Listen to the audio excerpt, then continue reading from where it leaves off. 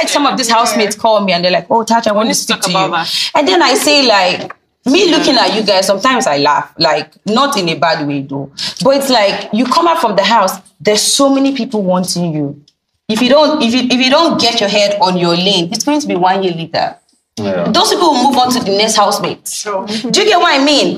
And there's so many people talking. Like when I came out from the house, so many people had a lot of things I should do. Like what management to sign with, like who to be with. Oh no, TJ is not good for you. Leave TJ already. You don't have all of that kind of stuff. And then that's where you have like the entitled FC.